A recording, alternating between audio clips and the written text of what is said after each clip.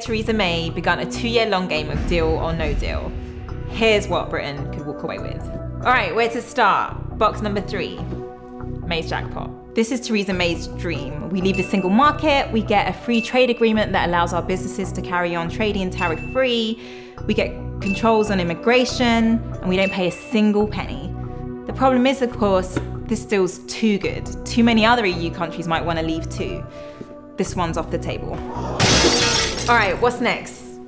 Box number 2, EU's jackpot. In this one, we stay in the single market, in the customs union, we carry on with freedom of movement, we carry on paying in, we basically stay as is.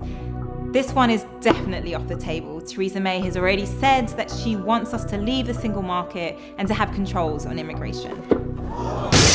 So with deals 2 and 3 off the table, we've got number 1, compromise. How about some kind of compromise? We allow the banking sector in the UK to continue as is. We look after the manufacturing sector and keep Nissan happy, but we do pay a bit of money into the pot. We don't have freedom of movement, but we keep some of the rules and regulations. The problem is, even with this great compromise, we have to get the EU Parliament and British Parliament to vote. Yeah. Okay. If the votes don't go through, this one's also off the table. So deals 1, 2, and 3 are off the table. What's left? No deal.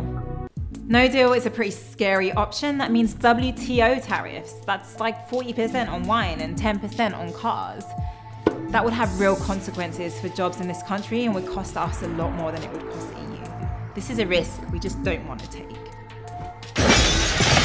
Theresa May is playing a political game with our futures.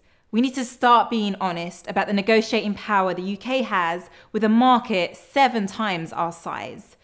We want the best deal for the UK, and we're gonna have to make compromises, but we have to make sure those compromises aren't made off the backs of the poorest.